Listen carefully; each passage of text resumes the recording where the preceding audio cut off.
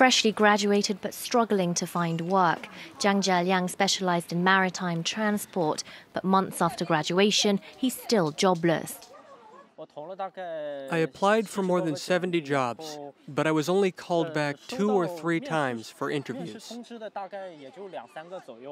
A large shipping company scouted him even before graduation. Now that offer has been suspended until further notice, as the once booming sector suffers from zero-COVID policies. I always thought that my career was set. But this year, because of the pandemic, there are too many uncertainties. Right now, I don't know what the future will bring. Jiang isn't alone. Almost 20% of under 24-year-olds can't find work in China, the highest rate since Beijing started counting.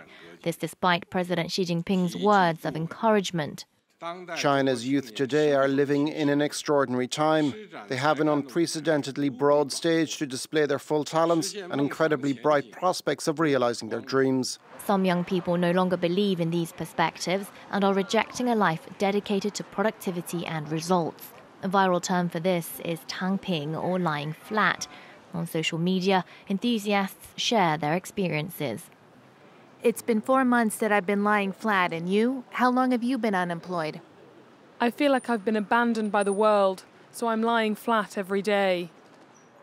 Due to the sluggish economy, some have had to change jobs. Fu Ningjie used to be in real estate. Now he's a street vendor.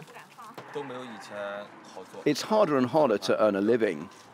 Salaries aren't as high as before. Bonuses are lower. Plus, in Shanghai, the rent and the cost of living are so high.